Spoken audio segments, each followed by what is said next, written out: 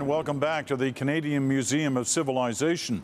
We're here because of a gathering between the highest levels of the Canadian government and First Nations leaders.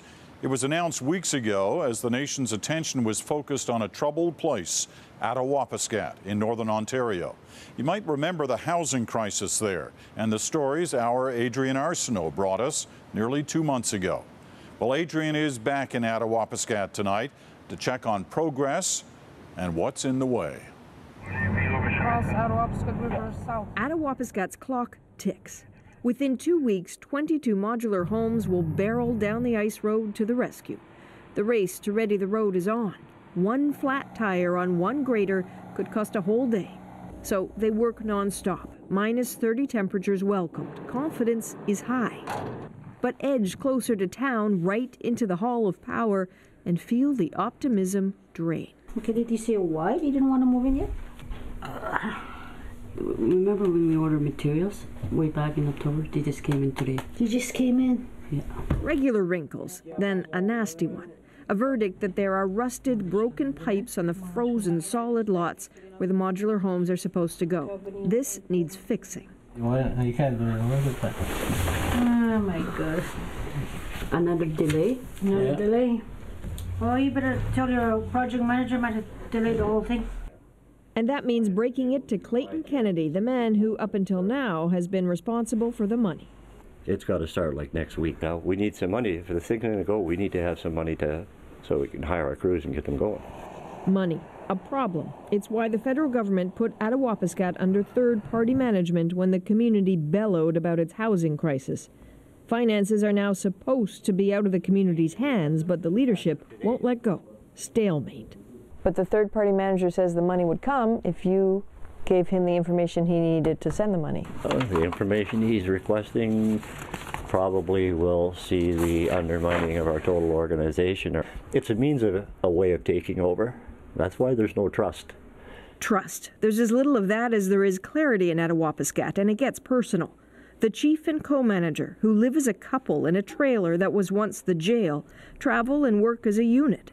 Fairly or not, people talk. The perception is that you're a bit of a problem, and that the relationship with the chief is a bit of a problem, and that it taints.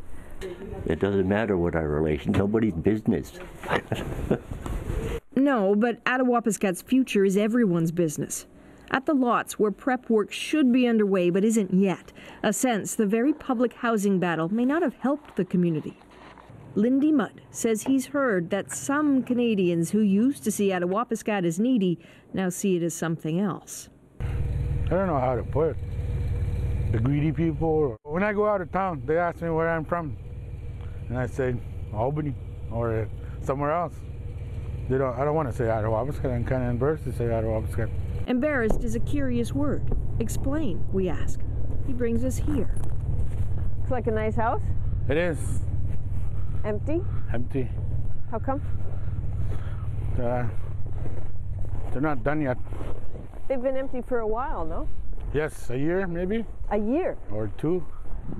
Imagine how maddening this would be if you were living in a tent frame and had to look at this empty house. What's worse, as we discovered, it's not just one house, there are more.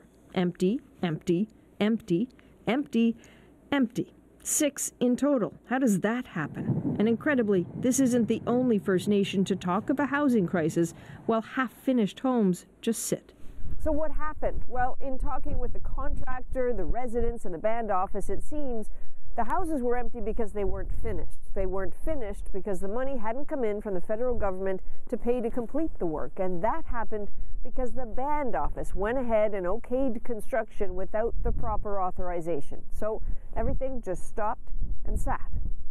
The good news is, in the last few months, the permissions have come in. Construction has resumed. And so the houses will soon be open. 6 homes. This just chips away at a waiting list of hundreds of people. The chief seems to have no regrets about starting construction without authorization. Said they had to take the gamble, anything to at least inch forward. An empty house for 2 years. You've got people living in tent frames. There's some anger in the land. Yeah. There is, but you know, it's our hands are tied because of the government. She says they can't rely on the government anymore and are charting their own path. Meanwhile, there's a real chance bills won't get paid unless there's cooperation with the third-party manager. Still, she won't budge. I'm not being stubborn. I'm just saying that third party is not a role for this crisis. Crisis, emergency, calls Canadians answered. Needed donations have been delivered already. No one's going to bed cold here anymore. But have a look at this. The parish hall is still full, an excess of generosity. These contributions haven't gone anywhere in weeks. Clothes, smoke detectors, heaters. If Attawapiskat doesn't need them now, other communities might. Even Lindy Mudd seems surprised. But I don't think people know about these. Smoke detectors. Yeah. More smoke detectors. Does the chief? More donations. What's the plan for all this, we asked. Is she prepared to head to Ottawa? We're working on it, she said. It's on a long list. You have to understand we don't have much manpower, and we ask for volunteers, but it's hard to get volunteers in the community. So much seems systemically wrong. Lindy Mudd says he can't see a way out, so he's decided to leave. You're going to take your 8 kids and your wife and go? Mm-hmm. That's my plan lasts a year and a half. Because there's nothing here for my kids. And my daughter just hangs out in the corner or walks around on the road. For me, I don't want my kids to fall through the cracks. I'm gonna take my kids out of this place. Maybe come back when everything's said and done. The thing about this family is they claim they're just fine. They aren't considered among the neediest. They simply look at Attawapiskat with no real economy and see an unsustainable life. Do you think this community can survive? Hardly. What sort of future is there for people your age in this community? Health services, I don't know. Or a northern store. But I was looking forward to become a doctor or a chef or a school teacher. Think you can do that now if you move? Yeah. So a family of bright young people planning on walking away. Faith in leadership at all levels gone. The young and old frustrated. You don't worry that some of the elders are saying they're fed up? Fed up about what? Well, I'm sorry, but they're saying they're fed up with the leadership here. Well, they're always fed up with leadership because sometimes our hands are tied up with the government level, and we do our best to do our resources and the funding that we have. And even in the previous years, the leadership struggle. Explanations for a lot, answers for nothing.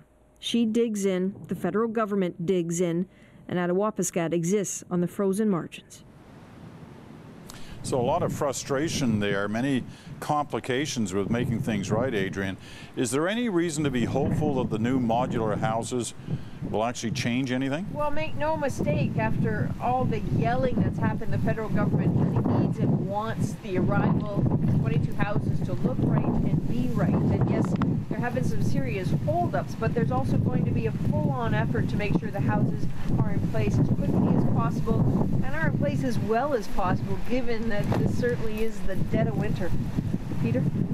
Thanks, Adrienne. Adrienne Arsenault in Attawapiskat tonight.